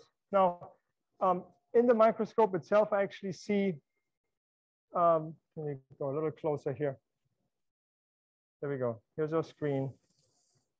Good enough. Let me start focusing. Right, this is at the lowest magnification. All right, we made it, right? It doesn't look so bad. This is at 5x. You start maybe, right now at 5x, it still looks like just big square pixels. So we're going to zoom in a little bit. Let's see, who are we looking at here? Who recognizes themselves? This is hard, right? You don't really know from this image. Maybe you recognize, okay. Let's see, who, does anybody recognize themselves? Let's look at the, see, where is the chat? Maybe, maybe not. Anyway, so I'm going to zoom in a little bit, and in doing so, we lose some of the big picture that we have, right? But I want to focus on one single pixel here, or a couple of smaller pixels. Now we're beginning to see like what we hope to have gotten out of the layout. The camera has to focus, but these are the pixels that we have. Right? Each pixel is a series of lines that gives us that strange reflective grating that we're looking for, right? However far away, it still looks kind of like a big shiny dot, right? Big pixel, lots of reflection, smaller ones, less reflection, right? Bright going towards dark over here. Now, if I were to take this wafer out and show you a little bit closer now, actually, you know what? I'm going to put it down, and then we can carefully zoom on it.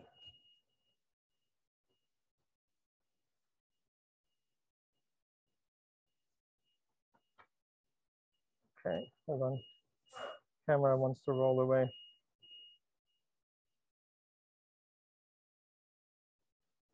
Okay, there we go. Now I got to focus. There's you guys.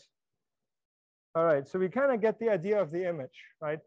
Notice that that reflective grating doesn't always show up, but it depends on the angle, depends on what we're doing. So perhaps, not sure if I get lucky with this.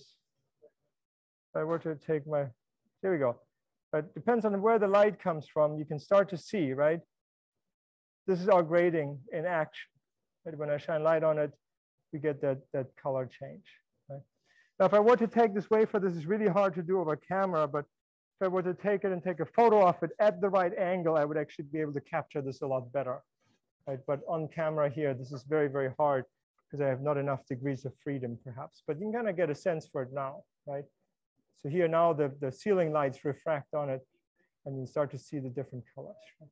This is where we increase our contrast, right? Because we're essentially getting ceiling light bouncing back at us from some odd angle, right? So, all right, so I think our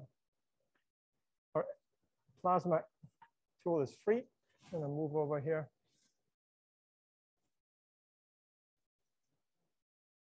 All right, so what I'm gonna do is I'm gonna put this in. What the system will do, we have a little bit of photoresist on it.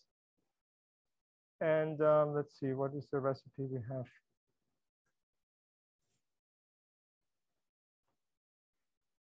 It takes about a minute or so to remove that photoresist. We're going to run it on just one wafer. And there you go. So a robot arm grabs the wafer from it, puts it into that chamber. It runs at 250 degrees Celsius, so it's very hot. And then it dumps a lot of oxygen, rips it up into ions and reactive species that then attack the photoresist. Photoresist is carbon-based, right? It was this resin stuff. So anything carbon gets eaten up by the oxygen and the reactive oxygen, and that eating up all of that resist. The magic is it doesn't attack the aluminum, and it doesn't attack the silicon nitride. So we selectively remove it, but in a very, very quick way, right? Through heat, through reactive oxygen. All of that happens in a vacuum, because if I wasn't in a vacuum, I'd have the problem that there's too much stuff in the way, right? All my reactive ions would probably never make it to the surface. So it has to be actually at very low pressure, so you let the reactive species do their job. And that was it. It's already done. It's cooling it down on the side over there, and then it gives it back to us. And then we're ready to figure out what to do with the wafer. Now, what I'm going to do with the wafer is hang it in the corner. So we're going to have to travel over there. But OK, wafer has come back. We're good to go. I'm going to take it out. The most important part now is not to drop it. And then let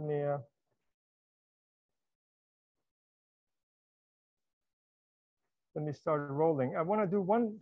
Oops. Drifting off. Okay, too many things in my hand.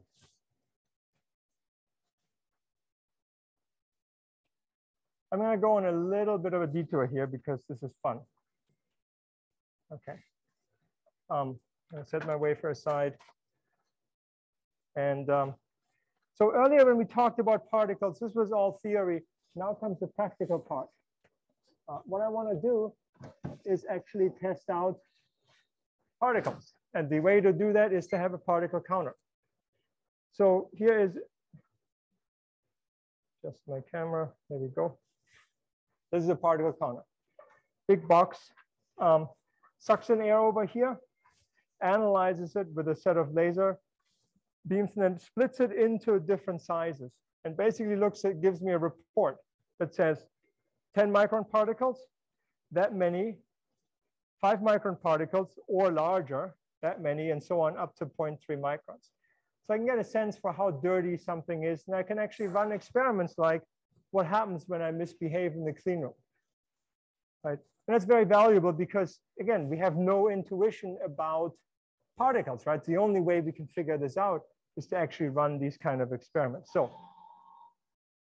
I have it set up to suck in a cubic foot of air and then reset itself. So right now we got a couple of particles. The clean room standard actually is 100 particles per cubic foot or less. So as long as that number reads less than 100, we're good. This is what the clean room was designed to be. It read about 20 or 30, so it's actually quite clean. But imagine now that we've built our wafer, and I'm so excited, and I just applaud the wafer. Let me see, once it counts down to 0 again. So I'm going to clap at my wafer. That was great, good job. And what happens? Let me stop it here. That was 700 half-micron particles that came off my gloves or my hands or somewhere, right? So how I behave in the lab certainly makes a big difference, right? Clapping my hands generates all kinds of particles that fly off. So I probably don't want to do that in the presence of samples or near pieces of equipment. Another good one is my cell phone. So how dirty is my cell phone? Well, here it is. Hold on. Hold it over the particle counter. Oh, it's super clean. Look at that. Sparkling.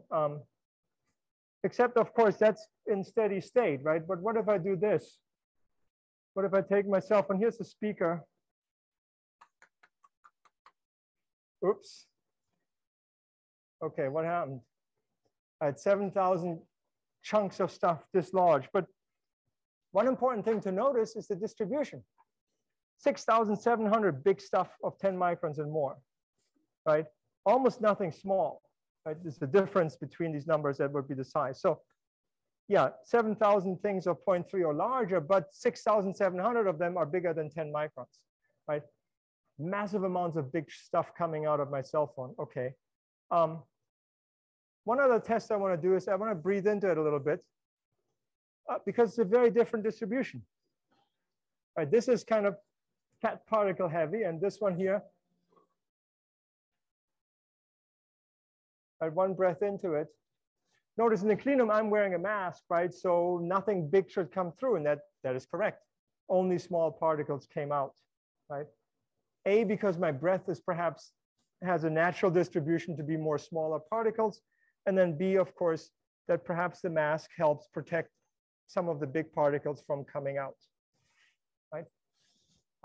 And in fact, the whole debate about how to wear masks is something that in the clean room we're very well familiar with because for many, many years, students and users and everybody, a big favorite. Let me see, put my camera back in shape here. I'm gonna get you guys dizzy. There we go. This is untangled. This is the proper way to do it. Okay, fine, I should really properly set this up, right? Eyes only. This is a lazy way to run around in the clean room, right? Nose out, not a good idea because again, I breathe out particles through the nose, right? So this is the proper clean room attire. And it was kind of amusing to see that in the last 2 years, that same debate happened outside the clean room. So that was curious. All right, so one final thing I want to do here, so we have a little bit more time. I want to tell you, actually, let me ask you guys, do you want to take a quick excursion to the rest of the space, or should we hang up the wafer and get out of here?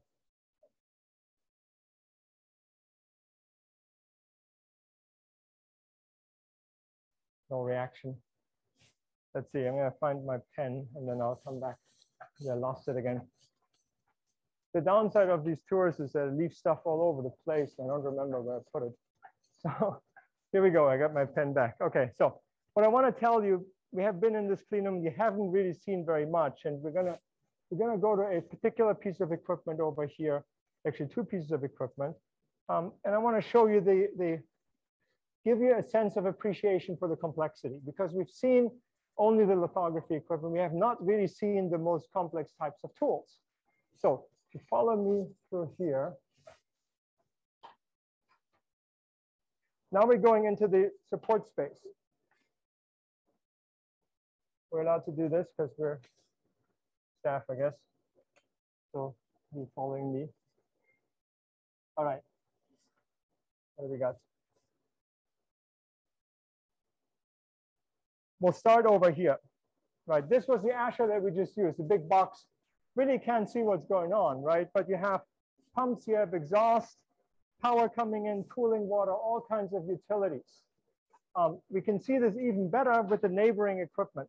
So this system here is actually a dry etcher. It's a lot more sophisticated.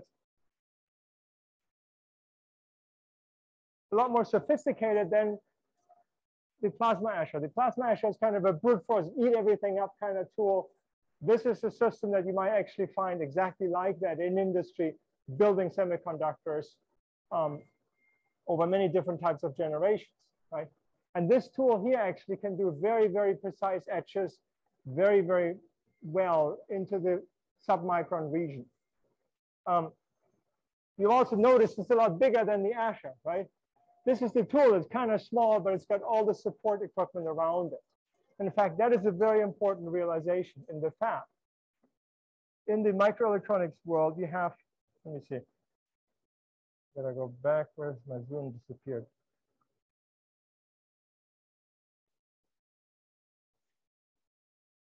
So this is normally where we're at, right? I have I'm as a user, I'm at the Asher, I press a button, I mumble some equations and I'm done. What I normally don't see, but what we actually do see at MIT.nano, because we have windows so you can look in what's behind the scenes, is the backside of the tool. That's this component here. Perhaps some pumps. Now, the cool thing actually on the first floor, we got a whole basement underneath that is non-clean space, and we can just plumb everything down to the basement, right? That is called the subfab. So it saves up space. We don't have to have a whole bunch of big pumps filling up the floor here. So we got pumps, exhaust. We have, obviously all the process gases have to go somewhere. They got to get cleaned, scrubbed, and made safe. Temperature, humidity control above me in the clean room, power, data, cooling water, clean air, all kinds of utilities coming in. Much of that actually happens in the basement, the preparation of it. So large clean water plant is in the basement. A lot of air handling on the 6th floor of the building. Gas deliveries, right? These etchers run on a range of different gases, whether that's chlorine or fluorine types of chemistries or other kind of gases, right? Oxygen for our Asher, for example. So you can see this whole complexity that happens. And if I were to go one level up, just right above me is where all the utilities come together, right? So what I'm having here in this picture, I'm in this space on the first floor. If I want to look at what goes on right above me, this is what it looks like, right? Essentially a large bus of utilities of different kinds of exhausts, different gas lines, cooling water, all kinds of other things getting to the tools from above, right? And in fact, the building is very, very complex in that it delivers all of these utilities, even though we don't see them here in the cleanroom space, right? On the intermediate floors, we have all of that lined up. And so essentially that is what you're seeing here is a CAD drawing of just the supports infrastructure for the cleanroom space.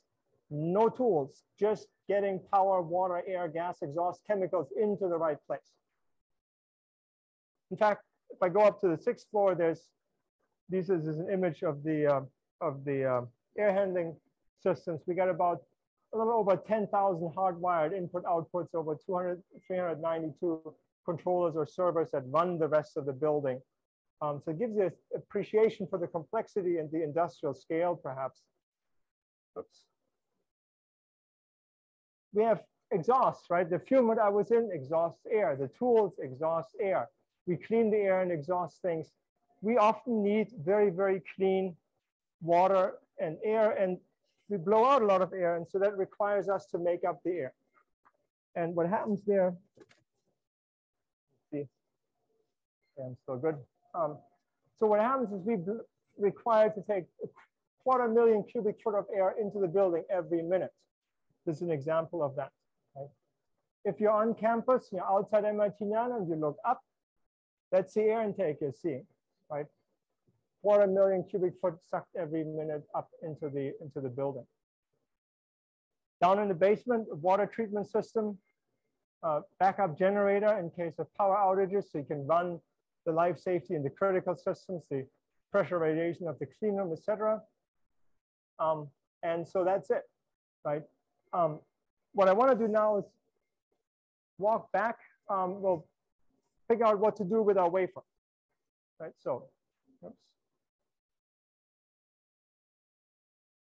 All right, so let me find, I left our wafer somewhere over there, so let's go back to it.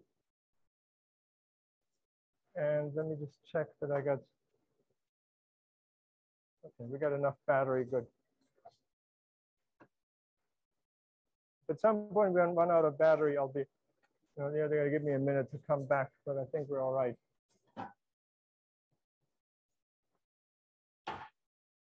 Okay, where have I left our wafer? Right here.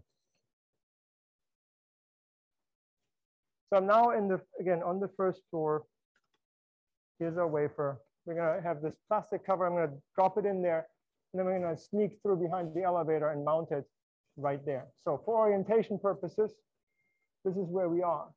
So I'm going to look out the window a little bit as we walk. This is, hold on, camera straight here. This is the first floor lobby or first floor entrance into the MIT.nano space northwest corner. There's a clean elevator. We have actually not explored. Yeah, that's fine. Just a tour. So we have not explored. People always get confused when I'm running with this contraption here. We have not yet explored the third floor, but it essentially is a similar copy. It has actually a lot more tools on it because a lot of the smaller tools ended up being first place on the third floor.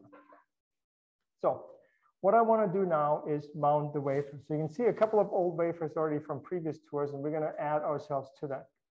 So I got this plastic cover. I'm going to drop the wafer in here. And there we go. I got some suction cups.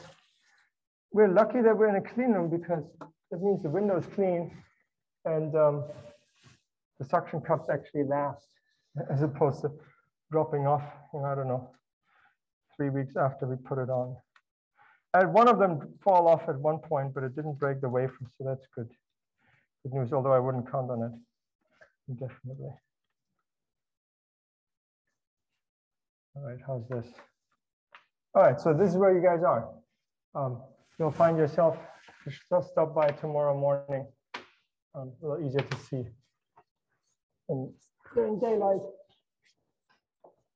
Now, if you wonder what to do here and what to do next, I'm gonna, actually, while we're in this space, this is a very large industrial tool that is being moved in. So we haven't hooked it up yet.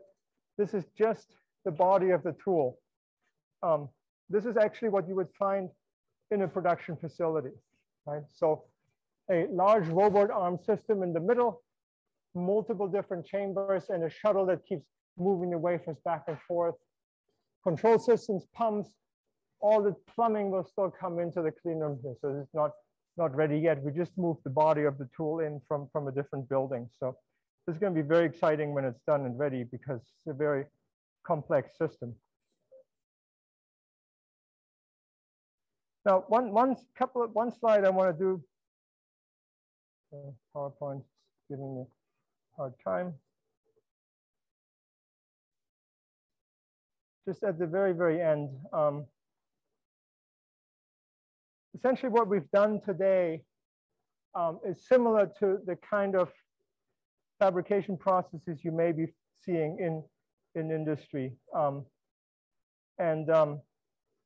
on. There we go. If you're on campus and you wonder what's next, there's a couple of things that you can do. You can choose two routes. You can take a nap in the East Lobby, which is open, certainly a good choice. Or you can take one of the fab classes. We got 6152J coming up this spring. There's also a very new, exciting class in the fall. So that actually allows you to be in the space, operate the tools yourself. Eventually, this one when it's up and running, but really allows you to design things and be here. So it's actually beyond just what we've done today. The fundamental principles of what we will be doing there is actually very similar to what you've seen here today, right? That loop of deposition, lithography, etch, measurement, that's really the core of every single microfabricated device, regardless of the type of purpose that you have. Right? So just an example, and really one thing that I want to emphasize here is at MIT.nano, we have the classes that come through here essentially are very broad. Like you see this in the 652 class from last spring, where we had students ranging from freshman year all the way to PhD, 8 different departments. And that's really not just the classes, also the graduate students, the research that goes on here is very interesting in the sense that it comes from all over the institute. It's not just a single one department, right? So that interdisciplinary nature actually makes it quite fascinating. Right? And hopefully you've seen some of that today because we've done materials, we've done chemistry, we've done physics, engineering, all kinds of things coming together to make that device work that we now hung up on the northwest corner. Right? So with that, I want to thank you for the attention, and hopefully you've learned something today, had a good time. As always, I'm always appreciative of the fact that you guys are still awake, because 2.5 hours or so is quite a long time to be there on Zoom and not zone off. So thanks a lot. If you have questions, I'll stick around. Otherwise, enjoy the rest of the evening and have a very good last week of IAP, I guess.